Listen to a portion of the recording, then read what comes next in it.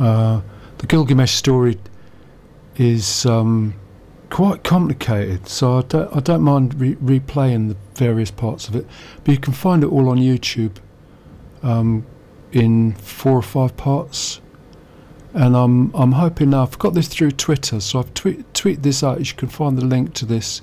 It's just the story of the flood, because I know the story of the flood is in there, but it's a story within a story, and it's not obvious to find it. And I asked the storyteller to just tell the flood story fairly quickly. So I'm hoping this is going to work as a link. And you can hear this now.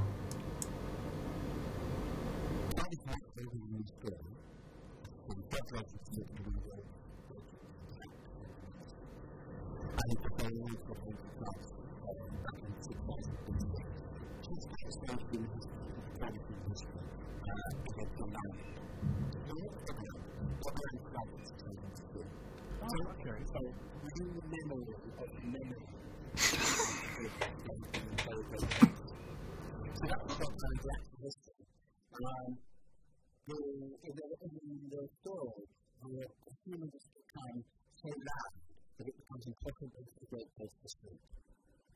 And so everybody says, I think it's become impossible due to the noise of mankind, due to the noise of mankind, due to the noise of... I think it's spread away and it's made out of the flood. And fascinatingly, in the Gilgamesh story, of the story, it's God's story. So they learn that you could rely upon the story as an expression. So the story of overreaction just reflected on it because it could. And they're about mankind because it's amazing. And they're about never to do that again. They're just in the play and talk about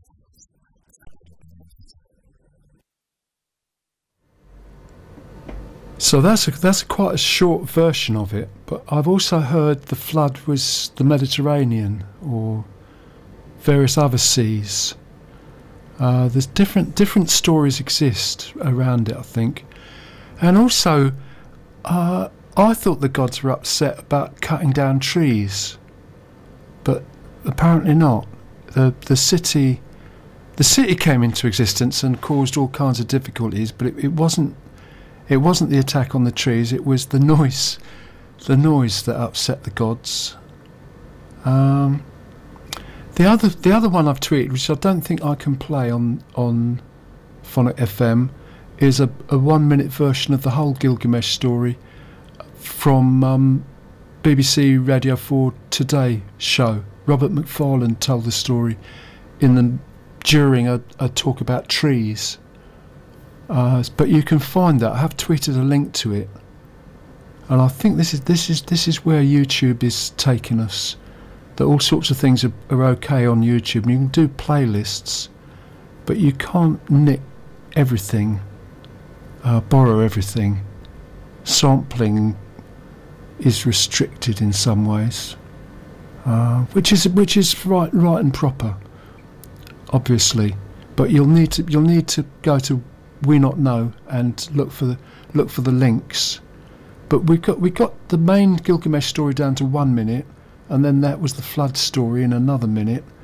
So we're set up for radio and social media, because the flood story is a very suitable climate story, and also there's a tapestry part of the art and artifact, which I think we can use for tweeting and social media in the future.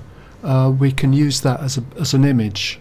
The image obviously is nothing like the tapestry. You have to go to Make Tank between now and Sunday week to get a good look at it. But it's still a very useful resource. And I think there's going to be more stories. The university came up with stories the last major climate conference. So I guess towards the end of this year there'll be other ones.